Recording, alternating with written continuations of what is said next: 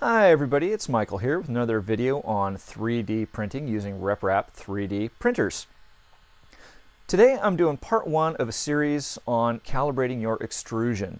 And this is going to be a series that's in several parts. What I'm going to be doing initially, and what we're going to be doing today, is doing what I would call sort of the coarse calibration, where we're just making sure that the machine is in the right ballpark and that the extrusion is pretty close to what we need. And then in later parts of the series, I'll be talking about some of the techniques that I found and learned from other people on how to really get the extrusion fine-tuned so that your prints are looking really, really pretty. So to get right to it, today, like I said, what we're going to do is do a basic calibration of our E-steps. Now, what is an E-step? Well, put simply, like all motors on a RepRap printer, this stepper right here is being told by the firmware that it expects a certain amount of filament to be moved for each step of this motor. And that's what we're going to calibrate today. In short, what we're going to make sure is that the amount of filament that is pushed through is pretty close to what we're telling it to do. And if it's not, well, I'll show you how to make the appropriate adjustments. Now, this is a good basic setup. Anytime you're commissioning a new printer or you've made a major change to the anatomy of your extruder, either putting on a new hot end or possibly a new extruder design, I would recommend going through this process just to make sure your printer is pretty close to begin with. And then, like I said, we'll work on some of the fine-tuning aspects of it. Depending on if you change your filament, for example, that can actually have a difference. That can make a difference in your extrusion, and we'll talk about that shortly.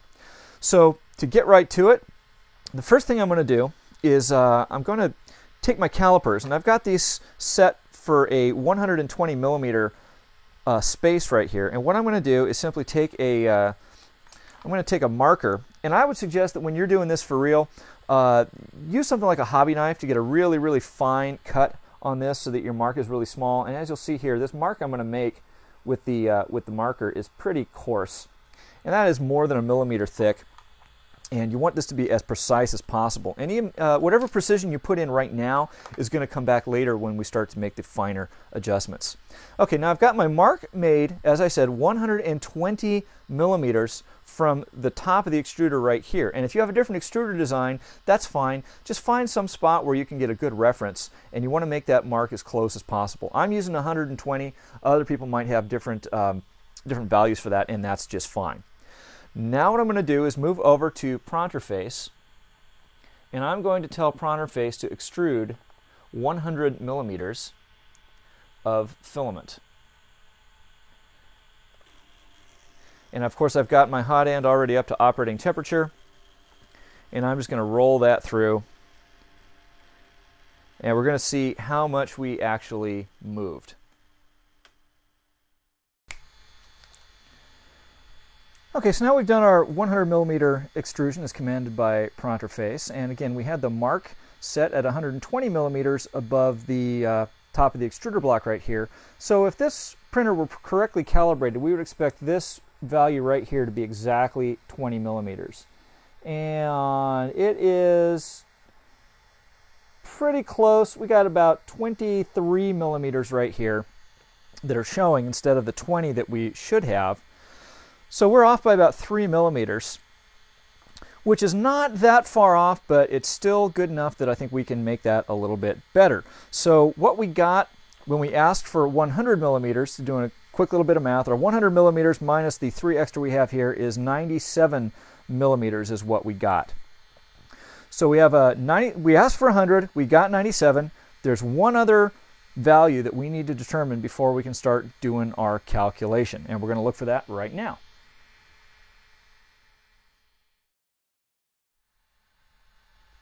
Okay, the next value we need to determine is what the current setting is for the E-steps in the printer. And I'm going to do that by just going to the LCD interface on Marlin right here.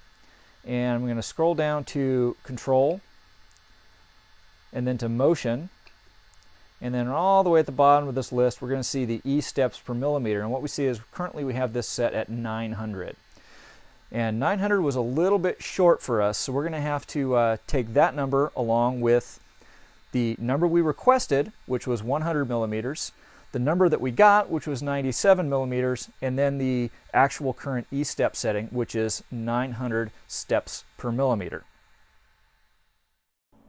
Okay, now we've got those three values that we've been talking about, so what are we going to do with them? Well, I promised you some math, and here it is. We're going to do some E-steps math, and the equation that we're going to use is going to look just like this.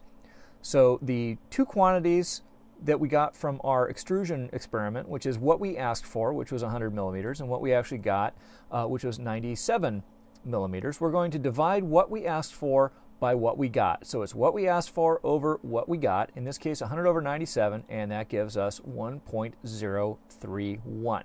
Now what that gives us is a multiplier to apply to our current Esteps. So we multiply 1.031 by 900, and we get roughly 928.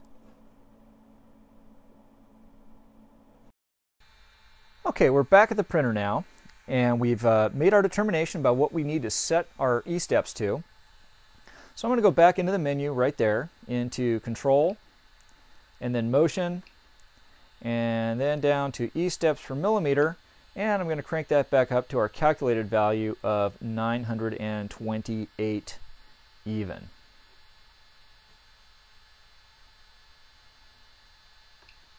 Okay, now that that's in place, I'm going to go back up to the main screen, and now we're going to go ahead and run another calibration test and see how close we get. Okay, now we have reset our Esteps value in the LCD interface to Marlin, and we've gone ahead and done the extrusion test again. We have asked Pronterface to extrude for us 100 millimeters of filament after having marked it 120. So once again, if we are correctly calibrated, we're expecting this mark right here to be just about 20 millimeters, and what I'm getting right here is 20.1 is what I've actually gotten right there. So I'm going to go ahead and call that good. We're within a millimeter, just within 1/10 of a millimeter actually, so I'm going to call that calibrated. So now we have our value. The only thing left to do is to go ahead and write it to the EEPROM of the printer, and we'll be doing that right now. Okay, our printer is now properly calibrated. We've got our Esteps right where we want them to be. Now all we're going to do is save that to the EEPROM on the printer.